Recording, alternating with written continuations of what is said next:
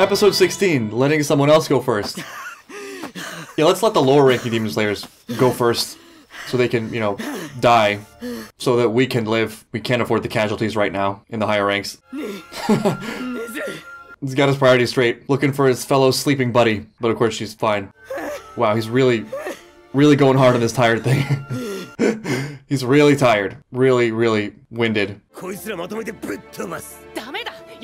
Yeah, another show I feel like they would have just started killing, and it would have been taken for granted that there was no saving them. But not Tanjiro. Oh, look at this guy all of a sudden. That's noble.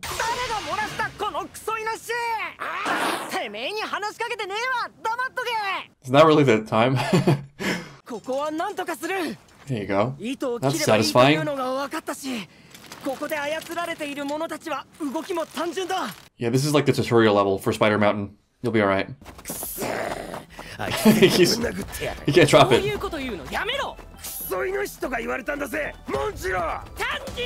just get Tanjiro's name wrong? That's sort of amazing. Tanjiro has become Manjiro. I keep feeling the sense of dread, like this is where this is going, that Inosuke is gonna get captured. It feels like one of the worst possible outcomes. Here's the next crew. They're gonna be a little higher level. Those that are still alive. No, that's not how the Demon Slayers work. You must die. All of you must die before the higher ranks show up. That is your purpose. It's another day in the Demon Corps. That must be unbelievably horrific to witness yourself doing that and feeling helpless. The other Demon Slayer puppets didn't seem cognizant of what they were doing. Probably a huge mercy.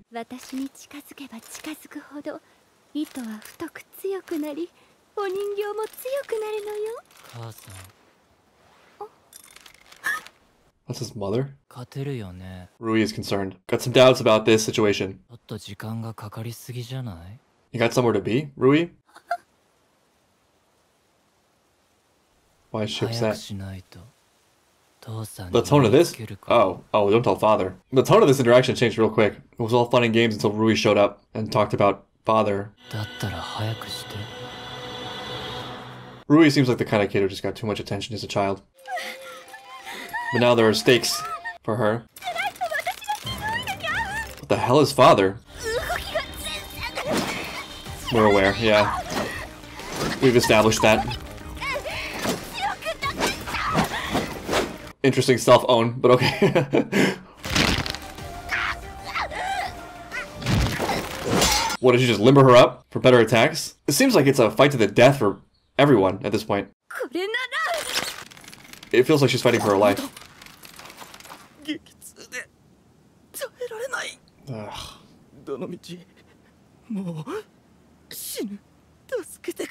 Oh, I don't know what you make of that as Tanjiro. Inosuke's like, you didn't even need to tell me that. I would have done it anyway.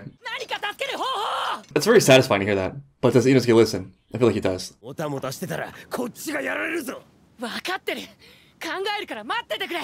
So thinking about this right now, I'm realizing I'm enjoying the Tanjiro-Inosuke dynamic. Inosuke was sort of introduced as this bloodthirsty man-boar pig, but then it's become clear pretty quickly since then that he's actually a great fit. And perhaps it feels a little bit convenient that he was able to shift into like a more palatable role so quickly. But actually my gut feeling is that it makes sense. It's not that he's like this jerk or mean-spirited person as his fundamental motivation. Like he's not really malicious or misanthropic. It's more like he's just wild and has very little fear. And so he's going to do whatever he's compelled to do. And that could run on all the varying sides of what would be sort of acceptable behavior for a viewer or like a crew. But it's not like it's valueless. It's just his value. But then Tanjiro comes along and is a great fit for him because Tanjiro speaks his language but also is like one step beyond his language. Tanjiro has more externally visible fear, but that definitely doesn't stop him. He also is acting freely. He happens to be very societally aligned, but all of that is freely chosen. It's really actually who Tanjiro is. Plus this extra thing of being 100% connected to his vision, which is something Inosuke doesn't have. And he also makes it really easy for Inosuke to slip into it because he's not trying to change him. He's not trying to control him at all. In fact, I feel like they have a mutual respect for that sort of similar element of their nature. And so I get how someone like Inosuke, who's sort of consumed with ability and freedom and self-expression, would be willing to take heed of what Tanjiro is saying. and put his instincts on hold a little bit to see what Tanjiro's about and where this leads him. Because Tanjiro, being sort of this incredible source of like will and strength and just general goodness, immediately sort of pulls you along in his jet stream, even though it's not his intention. It's just you can't help but fall in with him. And in some sense may even provide something that Inosuke has been looking for a long time, because he sort of reached the pinnacle of this wildlife, it seems. But even though he's insanely wild, he actually seems like a pretty smart guy in his good instincts. So meeting Tanjiro is almost like an invitation to something bigger. And it seems like he's intuited that enough to actually be a cohesive member of this group. Here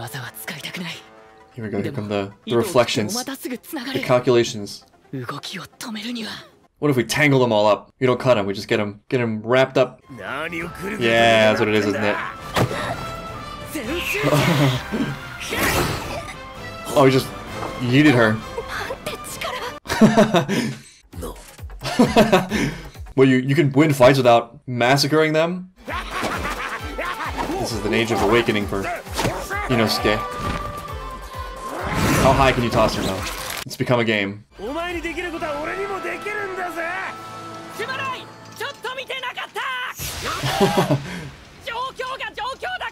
You just gotta do it again, you know? And again and again. Do it for all of them. Daddy's gonna be so pissed. That doll. And legend has it that Zenito is still huffing and puffing to this day. There he is. Like, as if she could answer him, right? She's got a muzzle. They're busy doing good work. Playing puppet basketball. Tanjiro doesn't care. I'm watching, I promise. This time. Oh no!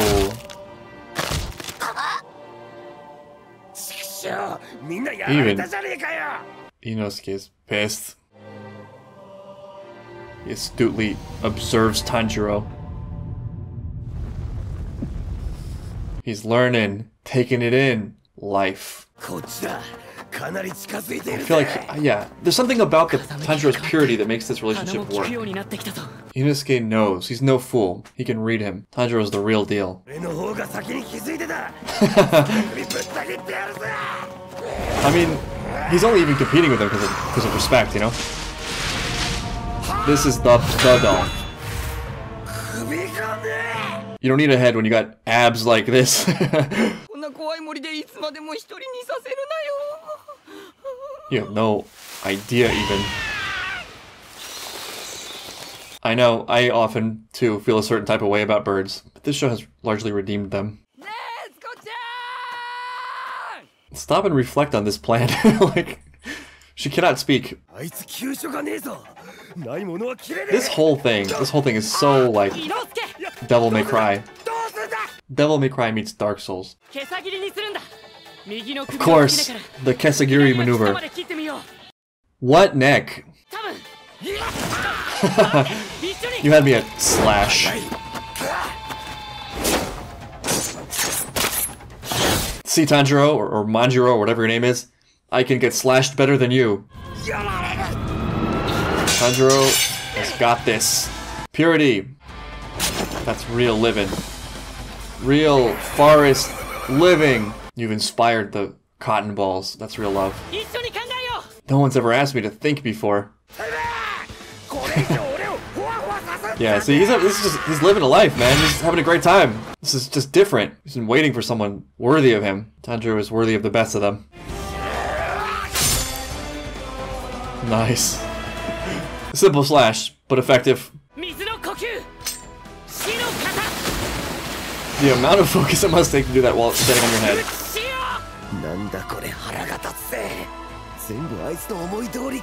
Yep, he's got a little extra thing. A little extra thing that you don't have. This is a little more free. Inosuke is watching. Oh no, what is Daddy gonna think? You took way too long. No one can put up with this. We don't have any time for some reason. Yeah, I can't put my finger on it exactly, but for some reason the thought came to mind that Inosuke is like this really free character, but that actually in a sense, Tanjiro is more free. And I think that has something to do with the fact that the greatest amount of freedom requires a certain degree of structure, even if that sounds paradoxical. As Inosuke living in this chaotic state, you're going to be limited in scale in terms of how grand the things are that you can apply yourself to. He's all over the place and unstructured, but Tanjiro, being 100% clear on who he is and what he's going for, can sort of give that his all in a way that's not encumbered by anything else. There's no loss, if that makes sense. And so there are fewer obstacles in his path, and I feel like that's how that fight played out, where Inosuke is recognizing that Tanjiro isn't attached to any particular thing. He's not attached to, you know, being first or winning or competing. He's already got something better than that. All of those things are minor compared to Tanjiro's vision, which to me feels real because people who really know who they are and what they're doing and why they're doing it and get that sort of high level of utility from their daily lives don't really bother with that kind of thing. They don't need to get satisfaction or personal utility out of like putting other people down or competing or having it be this relative thing, looking for accolades, embellishing the facts of one's life, you know, like feeling aligned with your daily reality. It's just a lot sweeter of a reward than any of those things. And when your eyes are open, you know when you see it in other people, and it's hard not to take notice if you're someone who wants the same. Inosuke, as someone who never has had any boundaries, is probably going to be more likely to see that and more likely to be drawn to it because he's like a raw stage of it without the refinement. Tanjiro offers something of a next level for him, which he would gladly take because that's the journey he's on. It's just that he didn't know what the options were or that there were higher levels until he saw it in real life. And so that's going to grip him. It's very interesting and exciting to think that maybe one of the greatest philosophical transformations will happen in this wild boar character. Something has awakened in Inosuke.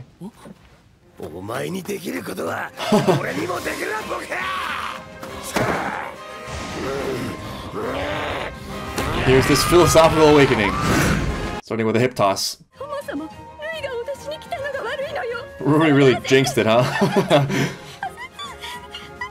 Yeah, everything was going great. She was having a good time until he showed up. That is amazing that his trajectory ended up perfectly landing on her. That's some excellent touch power from Inosuke. I mean, just think of the bright side. At least you don't gotta face Daddy's wrath. Yeah. He's coming home and he's not gonna be happy with the time you've wasted. Tanjiro's like, I can't kill you if you're happy about it. Oh, or not. Or not. Quick, give us your tragic backstory. Those are just Tanjiro's tears. She had a rough home life, I guess. There we go, there we go. Squeeze it in! Squeeze in that backstory. You little punk. I hate this kid.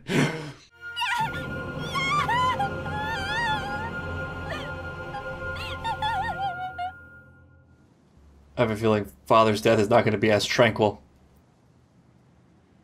And Tanjiro is not going to look at him with those eyes. Yeah, he takes no pleasure in it, that's for sure. We're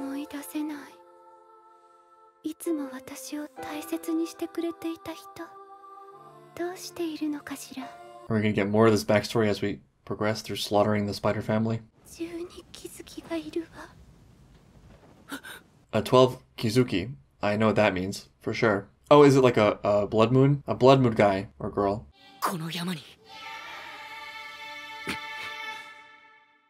Yeah, I mean, well, we need that blood, right? We're doing the side quest thing. And because the show is legit a video game, it's going to be structured like that. There's going to be a boss at the end of every level, each of which makes you slightly more powerful until you get to the final Michael Jackson boss. Fun Taisha fact! And we got Inosuke this time. Put on shirts. That too. Manjiro. That's correct. We're getting farther and farther away. He's me. I hope he never gets it right. I would feel so validated. I legit thought his name was Kanjiro for a second. You don't need to conform. You don't need to conform to his desires to get names right. We all know who you're talking about.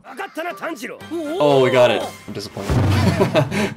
I mean, even I can get Tanjiro, though. So that was episode 16, and I gotta say the standout for me was definitely their relationship. There's something really beautiful about it, and it feels organic. I like how, without any desire or without any sort of ask of him, it feels completely natural that Inosuke would end up being very tightly aligned with Tanjiro. Tanjiro is sort of this guy who, like, really sort of is a self-containing bundle of energy and life and outlook. He's sort of this fully formed or very close to fully formed human being. And so he's able to just like be in the world, not have to know everything, but be able to sort of let go and therefore be this fully fluid and water-like thing that will adapt to the environment and circumstances around him. There's this interesting sort of confidence and power that comes from the fact that nothing around him will destabilize that sort of core set of things that he has, which is what allows him to survive, and not only survive, but to flourish, actually, despite pretty horrific circumstances. And who wouldn't be caught up in that energy? Who wouldn't see that potential? And I feel like Inosuke especially would gravitate towards that, as someone who also in a significant way is that self-containing source of energy. It's just that he doesn't have the deeper connection that Tanjiro has, and so that's going to be intriguing. Tanjiro is him, but in some sense more powerful, more free, more equipped. Hence, I think why he's sort of competitive on the outside, but also clearly admires Tanjiro at heart. And I feel like with this episode, they've sort of cemented a bond that has become a really pleasant surprise, and one that I'm looking forward to seeing develop as the show goes on.